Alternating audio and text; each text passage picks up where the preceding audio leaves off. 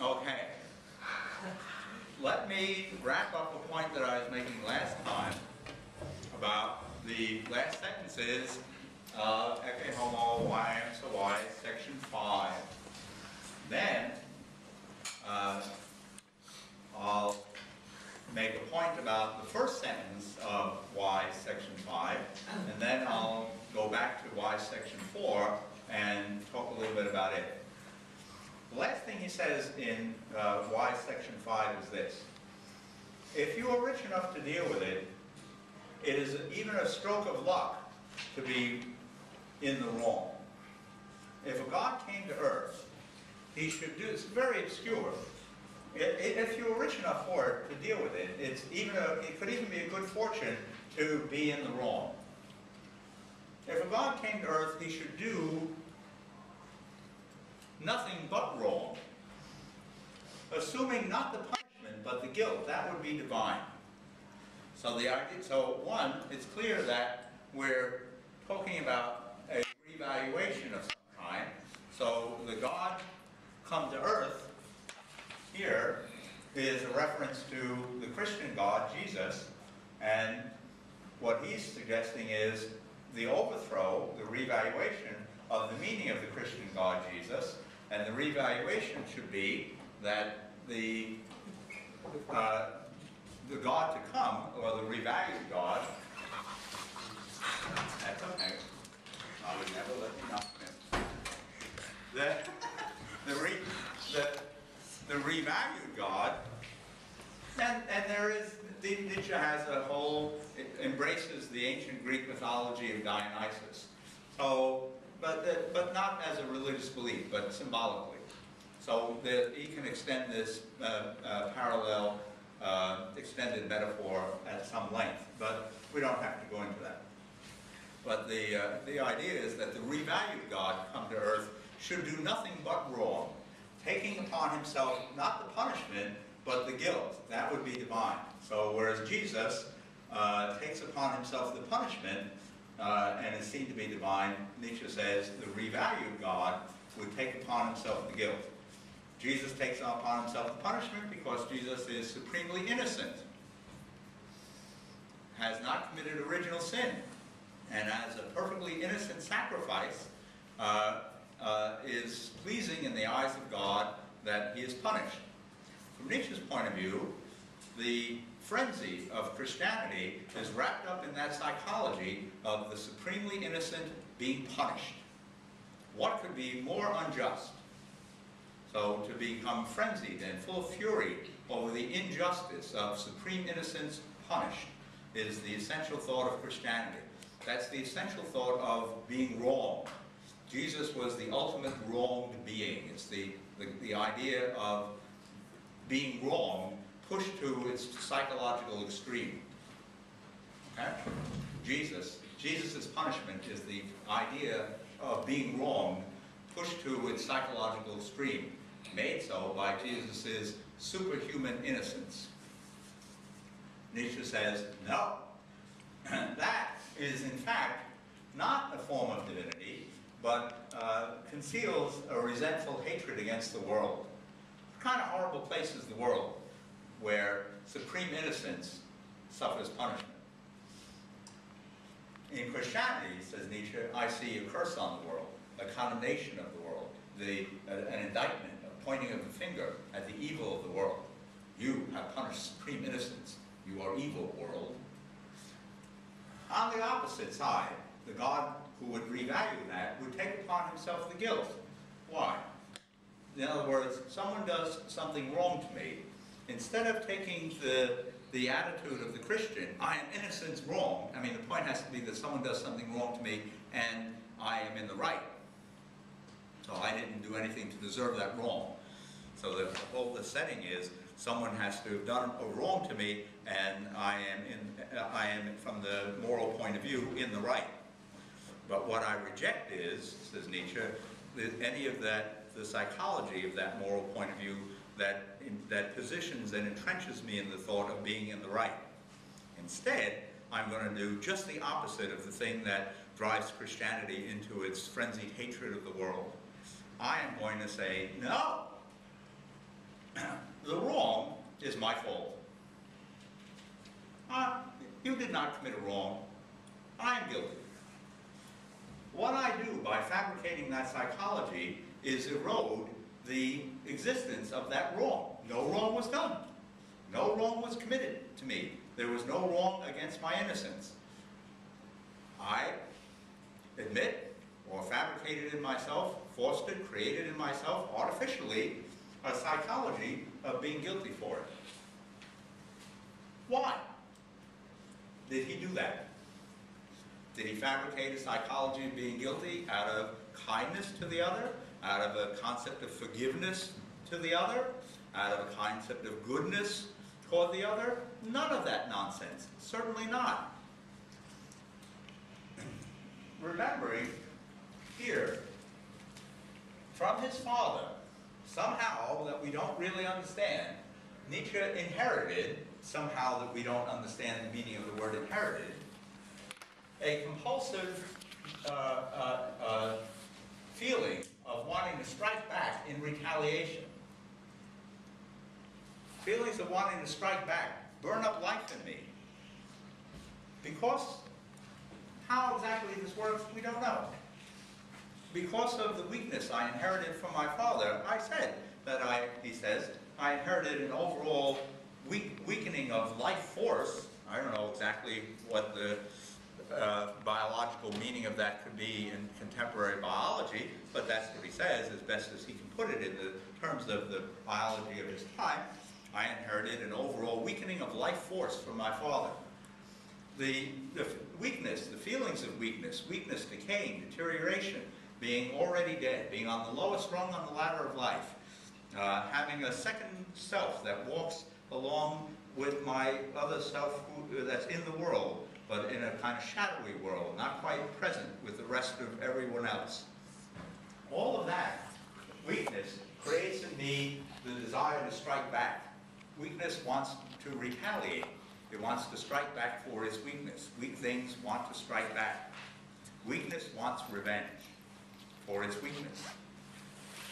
Now, when Nietzsche speaks of himself as being already dead, a descendant of the lowest rung on the ladder of life, when he says, I am a double walker who has a foot beyond life, those are all metaphors, but they stand for this psychology of feelings of extreme weakness spawning, creating in him a compulsive desire to strike back. Therefore, in a situation of everyday life in which someone does him a wrong, whereas another person might react to being wrong, Nietzsche can't afford to do it. If he allows himself the feeling of striking back against the wrongdoing committed him, if he says, I'm innocent, and this was a wrong, and I shall retaliate, any of the thoughts of retaliation and everything he explores is a thought of retaliation. Entrenching himself as entitled not to be wrong, equal rights as the presupposition not to be wrong. All of those thoughts, as they occurred to him, he is able to identify as the thoughts of retaliation. If I give in to any of those thoughts, that weakness that I inherited from my father will get worse.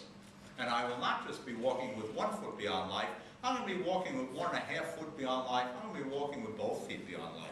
I'm going to so further deteriorate the inherited psychology of my father that I'm not going to be able to get out of bed. I'm going to be so consumed and burned up by feelings of vengefulness and vindictiveness. And in fact, he tells you that that happens to him. He said, at a certain point, this is in Ecce Homo Y6, he says, you know, at a certain point, feelings of resentment were overwhelming me. I was a wreck. I was such a wreck, I couldn't leave my apartment. He'd become housebound. Here's why. He said, you know, I was so consumed. This is in Ecce Homo, Ecce Homo, why I am so wise, section 6.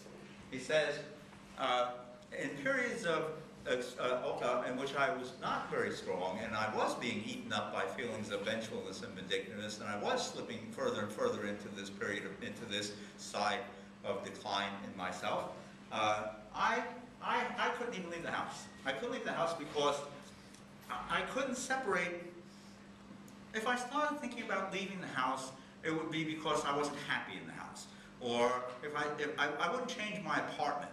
Because if I started thinking about changing my apartment, it would be because I wasn't happy with my apartment the way it is. Or if I made new friends, it would be because I wasn't happy with the friends that I had.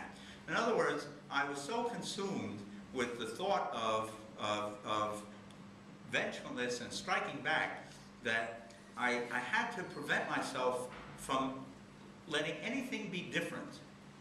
Because the moment I accepted that things could be different, I opened myself up to a whole hatred of things being the way they are. So I accepted that my apartment had to be the way it is. I can't change this apartment.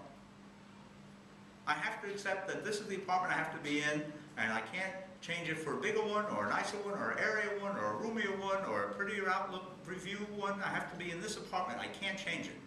Because the moment I think I can change it, I open myself up to the overall feeling that things should be different, and the overall feeling for me of things being different is not easy, the way it is for other people who can do things normally and change in a regular pattern and not disrupt their lives. For me, to want things to be different is associated with a violent condemnation for things being the way they are. So I must discipline myself to feeling that the apartment that I'm in is the only one I can be in.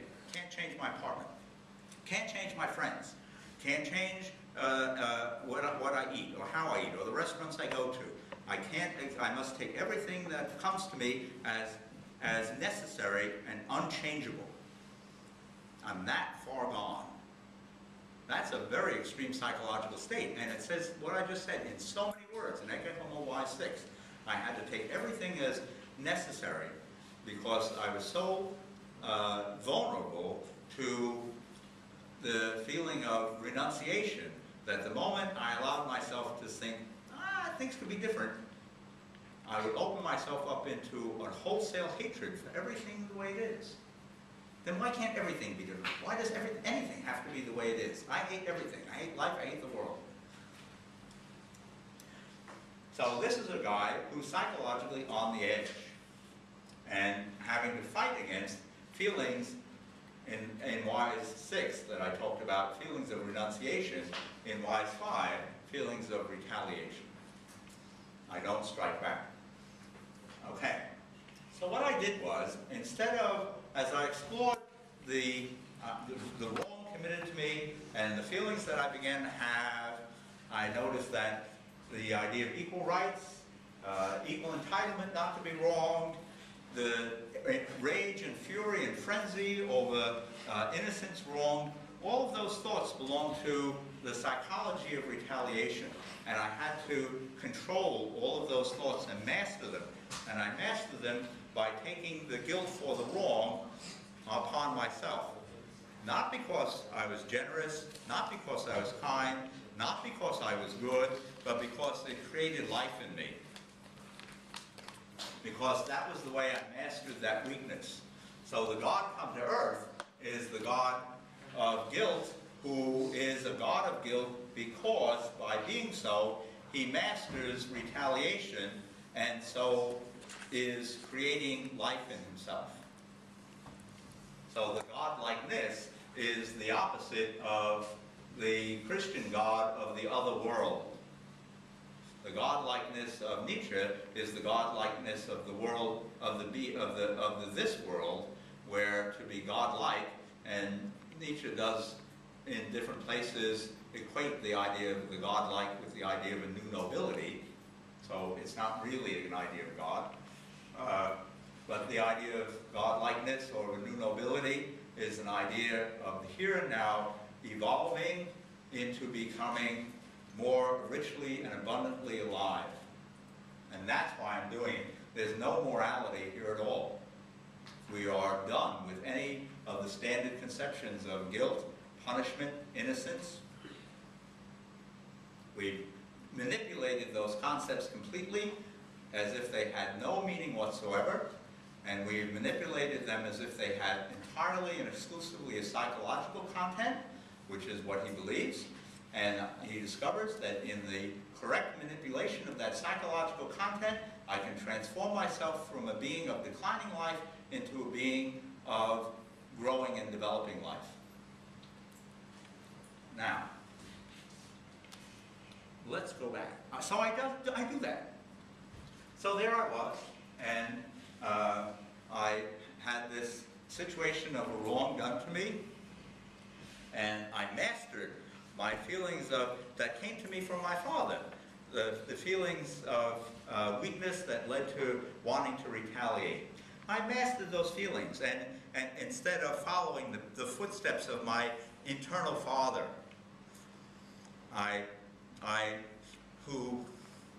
whose footsteps would have led me to further decline and decay and deterioration. I didn't follow those footsteps. Instead, I seized that moment and I mastered those footsteps. And out of that psychology from my father, I stopped it and I turned it in the direction of creating life in myself.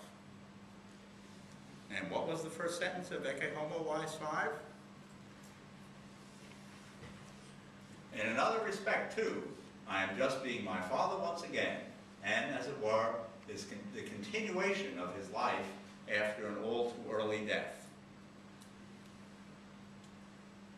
In other words, I carry in myself my epigenetic father. That epigenetic psychology inherited from him, or the psychology associated with the epigenetics that I inherited from my father, lead me by their nature, by their dynamic, into a further and further and further decline. That is my father in myself. I stopped that from happening and took that father in myself, and out of that decline, I added life, I created life. Instead of that, and so I can kind of, in a loving way, say, I took my epigenetic father, whose destiny was to die young, and I seized it. I seized control of that psychology, and I made him to live in me instead of dying in me.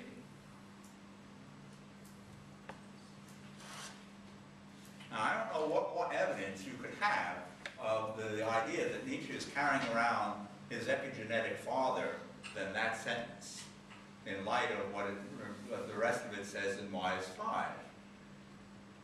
I took the guilt upon myself. I did not give in to resentment, as I was inclined to, and by not doing that, I seized control of the declining psychology that came to me from the epigenetic inheritance from my father, and I reversed that psychology, and as it were, I made the death inclining psychology of my father stop and make it come alive. Now that is one very scary guy. I carried my epigenetic father in myself, and I introspect, and I noticed that I was able to, in a way, in a kind of loving remark, I kind of did what he couldn't do. Poor guy. He had no choice. Maybe because of his brain damage, or maybe for other reasons. I'm not exploring that. He says, he doesn't say he explores that. He doesn't say anything more. But for whatever reasons, his father does not.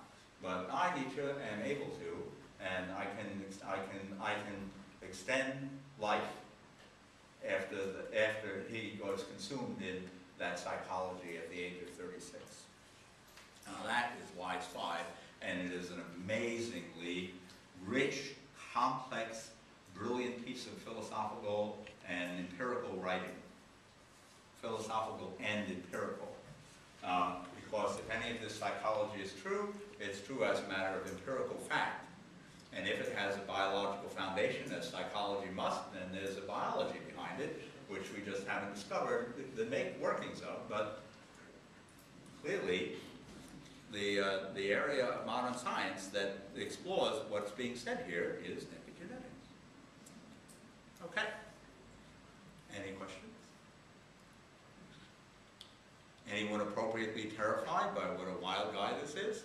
He's a pretty scary guy, right? And in the process, so in the process of doing that, of undoing the psychology of my epigenetic father, I discovered for the first time the real truth behind the psychology of Christianity and its ideas of innocence and punishment and the frenzy that it gets itself whipped up in with the idea that the innocent is being punished.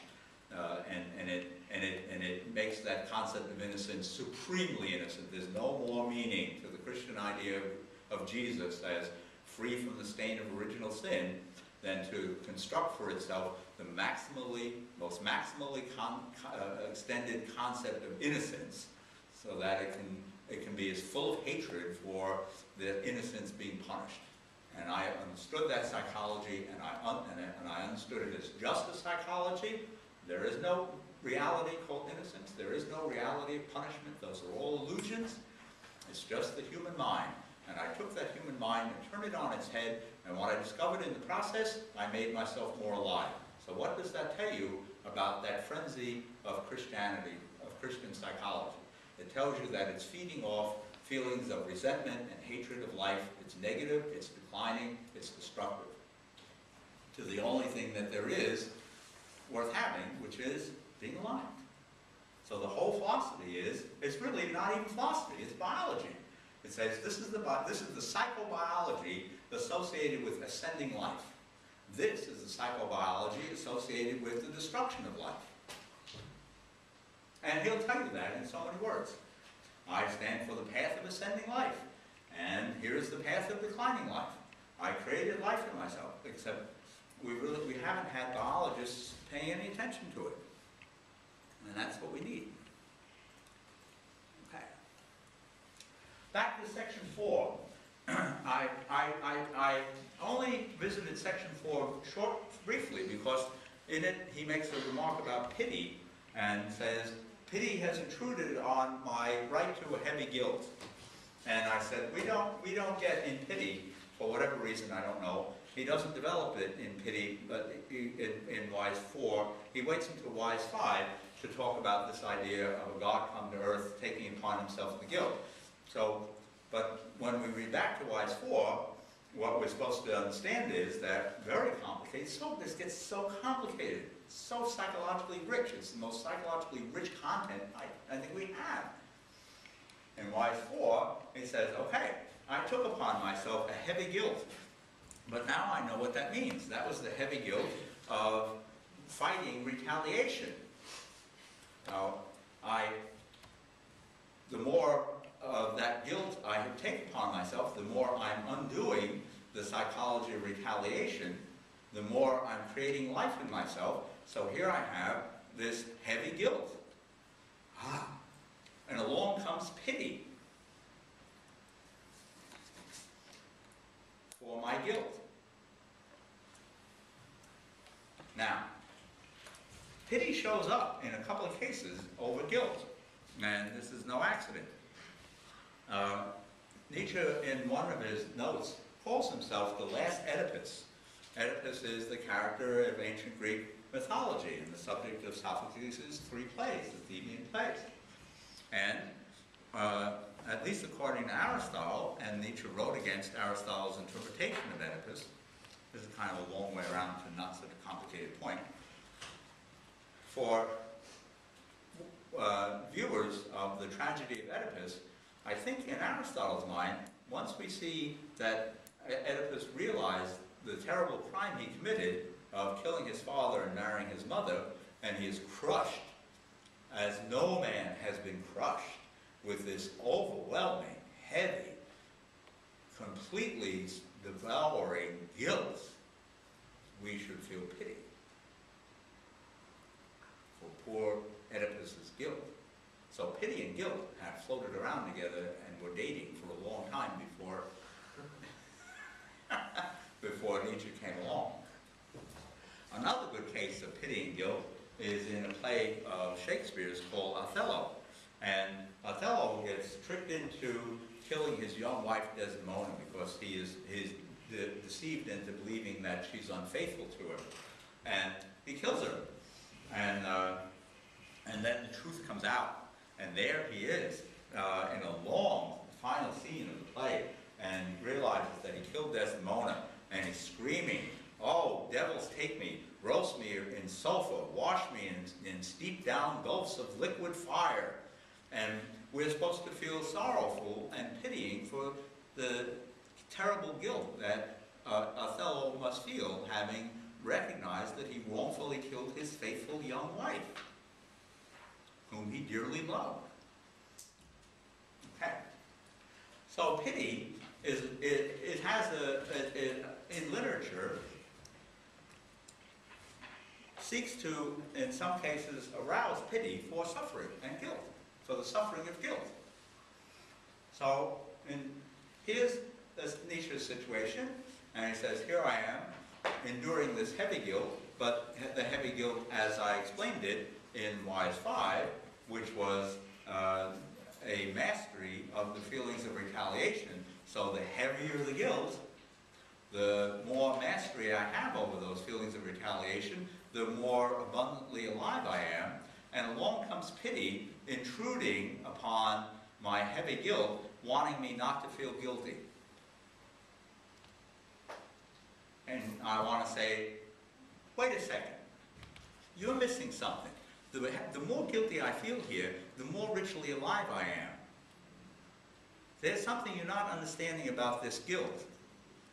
You want to feel pity for it, and want me to maybe not suffer this terrible guilt so much as I'm suffering it. Maybe be a little easier on myself. Oh, we feel sorry for your guilt. Oh, you don't have to feel so guilty. Oh, it's your fault, but oh, we feel bad for you. And Nietzsche wants to say, with friends like you, who needs enemies?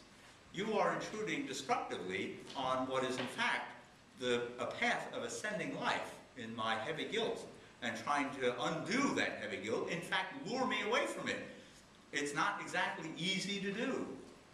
It's a terrible stress on me to overcome my retaliation and take upon myself the guilt for the wrongdoing of another, when every fiber of me wants to say, no, I'm innocent, I'm entitled not to be wronged, I have equal rights, I was in the right, I was in the right. So every second in my mind that I'm taking upon myself the guilt, there's another part of my mind saying, but I'm right, but I'm right, but I'm right, but I'm right. And I have to fight that. And along comes pity and trying to make me back away from the suffering that I'm enduring by feeling guilty. And Nietzsche says what that shows me is that pity is not on the side of ascending life. Pity is only attracted to me in this situation because it's trying to undermine my effort. Pity is trying to destroy the effort of mastery. It's seeing the strengthening of life in me, and it wants that to stop. Pity really conceals a psychology of wanting to see life hurt and crippled. And in this situation, life is being strengthened, and pity doesn't like to see that. Pity wants me to back off. Pity wants me to feel sorry for myself, to not endure that suffering of this guilt so much.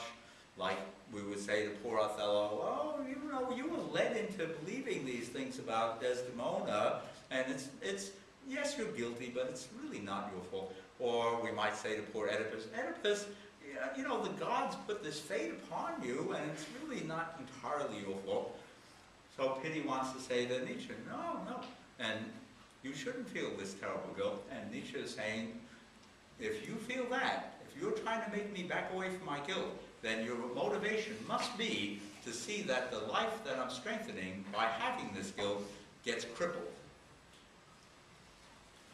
So the claim is, in Wise 4, that he's unmasked the psychology of pity to reveal that its true intention is to keep life in a state of being crippled and hurt, and that it gets angry and tries to intrude and disrupt processes that strengthen life.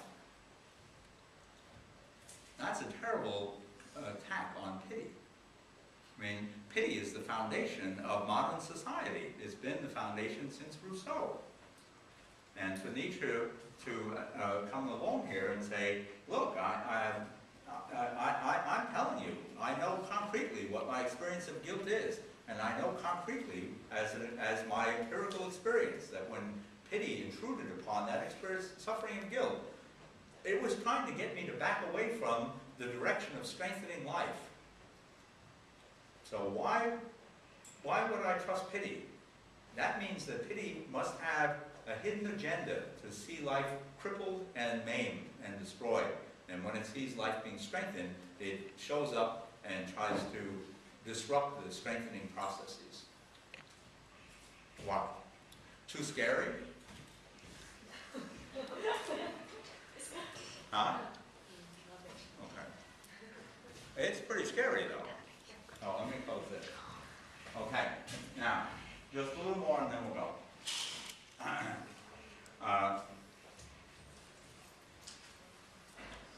Let me see.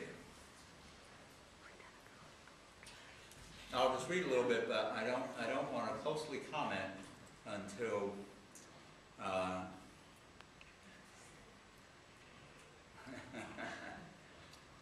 until about here. All right. This is wise 4. Like wise 5, it opens with a reference to his father. And just as in wise 5, the reference to his father is an integrated meaning of that whole complicated section. So it is in wise 4. It's integrated with this whole section. So we won't get all of it today. But I've never understood the art of taking against me. That means of arousing people's animosity toward me. I have my incomparable father to thank for that too. We'll have to. The word really is translated correctly as incomparable, having nothing similar to. But we'll have to see how he means that. Is it satire? Is it sarcasm? Or is it just meant literally? And I'll answer that. I've thought lots of different things about this. I have my incomparable father to thank for that too, and even when it seemed to me of great value. We'll skip that. My experiences, even of those of whom everyone else has bad experiences, and this is, so remember that half of the sentence.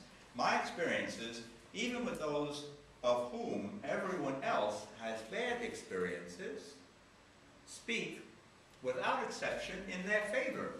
My experiences, even of those people that everybody else has bad experiences of, my experiences say good things about them. Huh? There's not a line in this. It's a book of enormous nuances.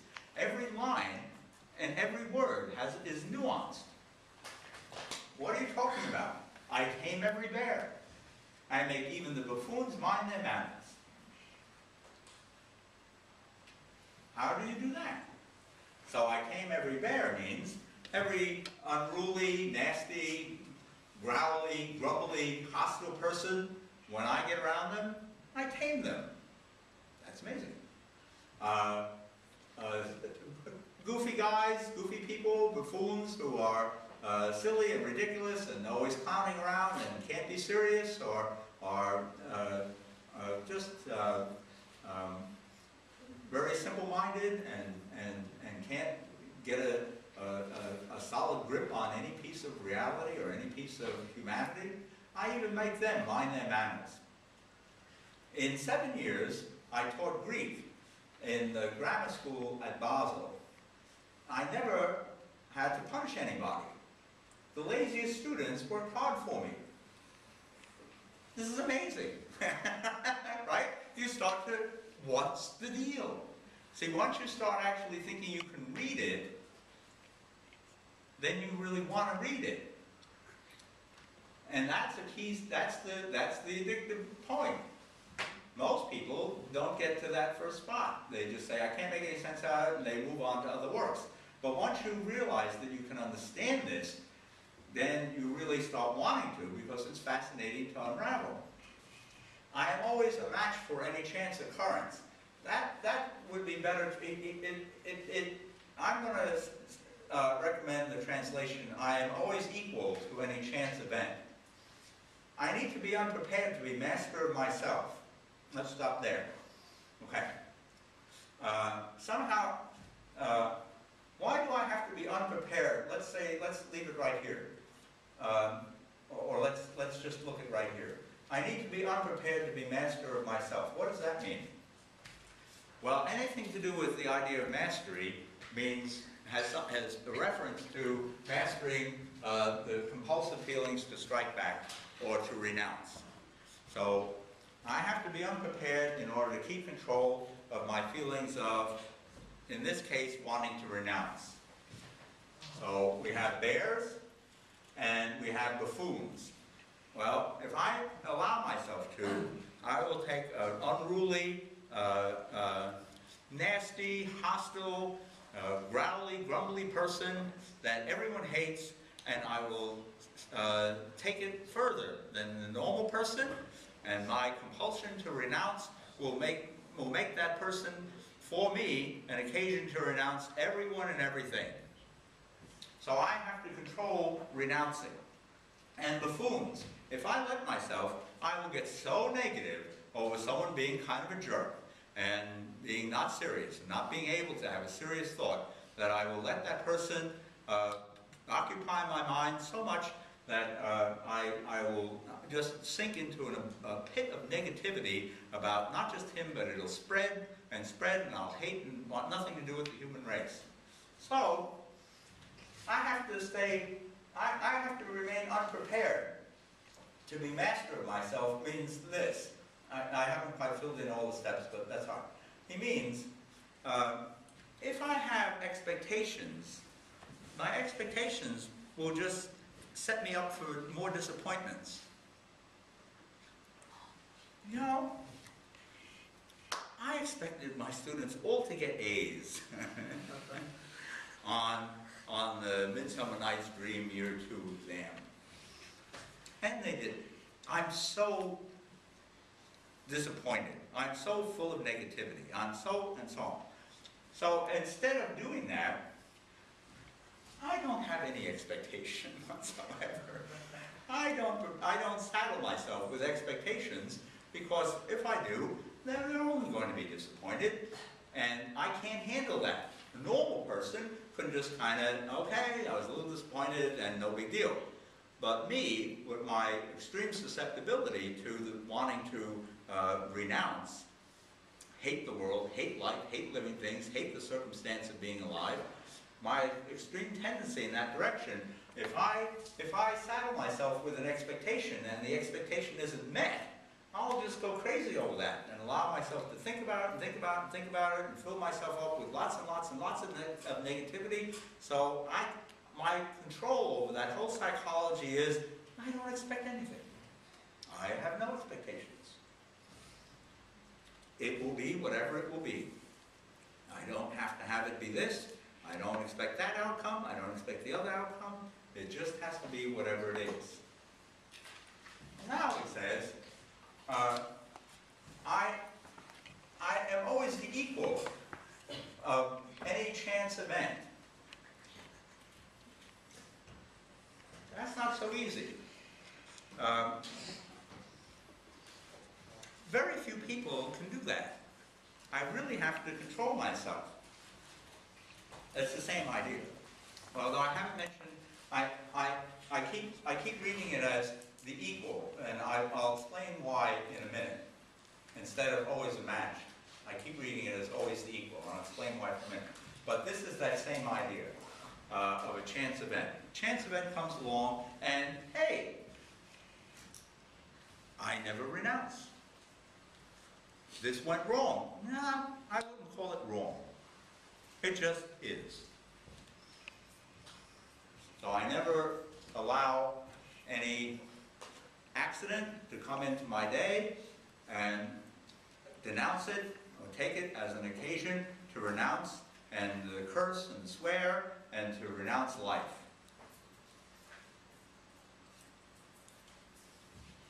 Indeed, I am equal to it. Now, this idea of equality, like so many terms in Nietzsche, and what makes Ecce Homo a deceptive work, lots of its language seems to be just colloquial, everyday untechnical language, non-technical language. But as you read lots and lots and lots and lots of Nietzsche, it turns out that a lot of the language has a semi-technical meaning.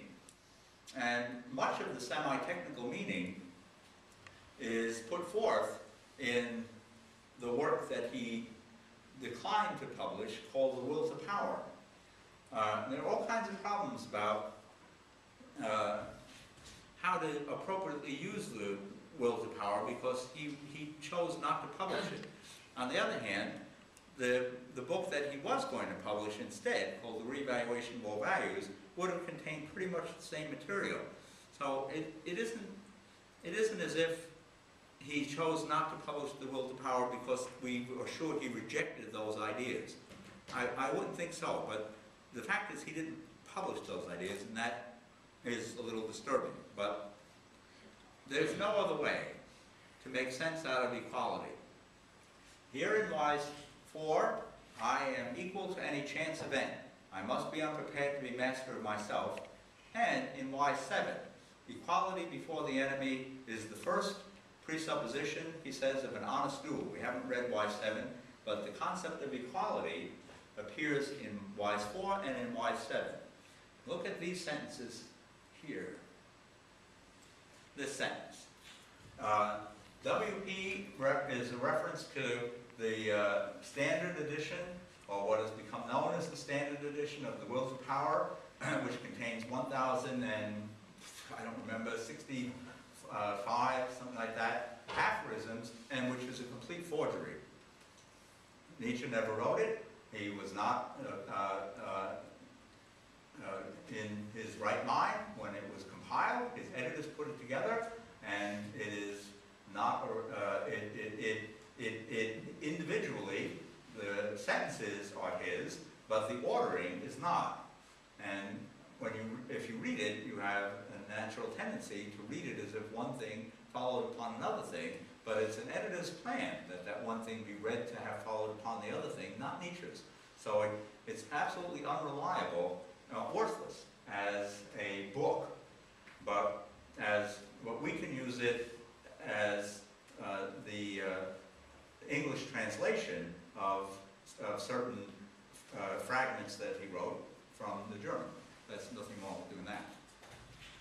So in this particular section in the standard English edition of The Will to Power, numbered 656, and there are ways that I can show you where that particular line appears in the German editions and all that. It's not too important. But he writes this. Not important at the moment, anyway. The will to power can manifest itself only against the resistance. It seeks after that which resists it. And then a little later on he says, it can be shown very clearly that every living thing does everything it can, not to just preserve itself, but to become more. Now, in this, I'm trying to think about this line that he is the equal to any chance event. Chance is very difficult for him to deal with.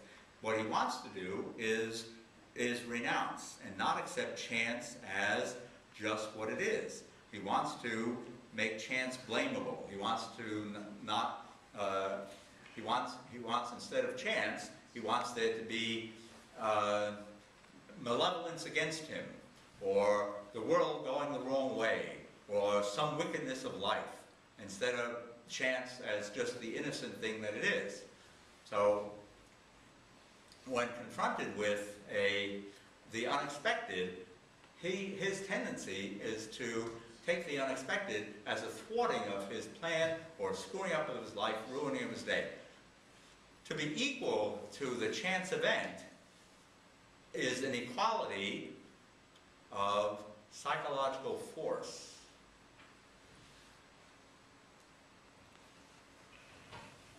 I gotta skip all that. Resistance must be equal. Everything that will grow and develop life in me requires that I pit myself against resistance. That's what life wants to do. It seeks out resistances so that it can strengthen itself. And it can't just strengthen itself against a resistance that it can easily conquer. There's no strengthening in that. in order for life to strengthen itself against resistance, the resistance has to be equal to whatever the level of life it is at the time that I'm encountering it. Level of life is not exactly a clear idea, but I think he has the idea that at different times you can call yourself more richly alive, less richly alive, periods of weakness, periods of decline, periods of ascending life. Makes a little sense. At any given moment, life in me is at a certain spot, and if I want it to grow, I have to find something to fight against, and the thing that I have to fight against must be its equal. So that if my problem is vulnerability to feelings of renunciation, then for me to grow life in myself, I have to identify where I am at a given moment of aliveness, and then find a resistance that is an equal resistance to that moment of aliveness, to that degree of aliveness, and then conquer that resistance. And then if I successfully conquer it, I have grown more in life. Resistance must be equal. These letters refer to the German edition. You can actually copy these down if you want, or you can look at the tape later. But I can show you how to find all of these sentences online. So everything that has the letters KSA can be correlated to an online edition of Nietzsche's works in German. Everything that looks like this is the English translation. This we're not going to bother with. Okay.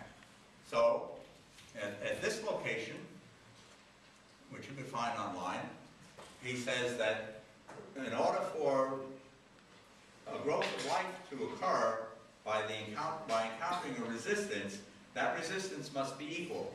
The idea of an equal resistance against which alone the will to power can extend its command over life weakening occurs in Wise 4. That's what we said. He said, hey, I am equal to any chance event. In other words, a chance event comes my way, and it is very, very, very dangerous for me because chance gets in the way of my plans and encourages in me feelings of renunciation. But I don't take that route mentally when confronted with a chance event. Instead, I force myself to be the equal of chance. That is to say, I confront chance with, I confront the threat of chance with an equal richness of life. So that chance does not, the occurrence of chance does not have the effect on me of making me spiral into an abyss of renunciation because I didn't get things to work out the way I wanted to, and I'm angry that the world isn't what I want it to be. Rather, I accept chance as an inevitable part of life. I don't take it as an occasion to renounce. But all of that acceptance means that I have to confront the threat posed by chance with an equal richness of life. Resistance must be equal. The idea of an equal resistance against which and only against an equal resistance can the will to power, I haven't used that phrase much, but only against an equal resistance can he exert command over the life weakening of renunciation that would occur from a chance event disrupting my plans. And what more importantly, as we haven't looked at yet, it occurs in Wise 7. But this question rises, and we can stop here because this is quite a lot. How do I know what my equal opponent is? That, I have to tell you, I probably asked this question, I don't know, it was on my mind for I don't know how long. But I think I went from 1996 until about 2009 before I found this. And it bothered me. Every 6 months or so, I'd give them around and I'd say, I haven't figured that out yet. I've got to figure this out. And the problem is the answers are all given in the world of power. So, and I don't know what to make of that fact. There's quite a lot of controversy over how to use the will of power, but the fact is the answers to this occur in the will of power. The answer is this issue of equality. How do I know who my equal opponent is? And he does give you the answer. This is a reference to the notebooks that are the will of power. Anything that is KSA 11 and 12 is the will of power. The will of power interprets, he says. It identifies a that in the other, which it faces as its equal. At least it's an answer. At least he knows there's a problem there. A little further on he writes, one mustn't ask, so who interprets? Instead, the interpreting as a form of, as a form of the will to power itself has existence. Okay, maybe not entirely clear because they're just notes, but he has the idea that the will to power, in seeking a resistance, the thing that it finds as a resistance may not be in and of itself an actual resistance. It's not like I have to go around the world and measure something against myself.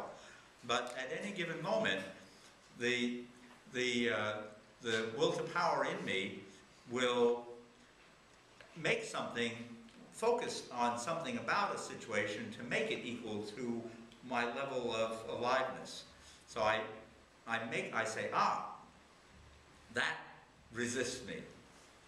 So I interpret the thing myself as the equal resistance. It isn't necessarily equal in and of itself. Nothing outside of my scope of interpretation comes into consideration. Just within my scope of interpreting, that other thing is, for me, at this particular moment of aliveness, an equal resistance. That's at least the makings of an answer. So I don't have to go around the world trying to find an equal resistance to the degree of aliveness that I have at any given moment to stress myself and maximize my aliveness by exercising against resistance. I just have to wander around, and that will automatically happen by the drive of life itself, because it wants so badly to be strengthened.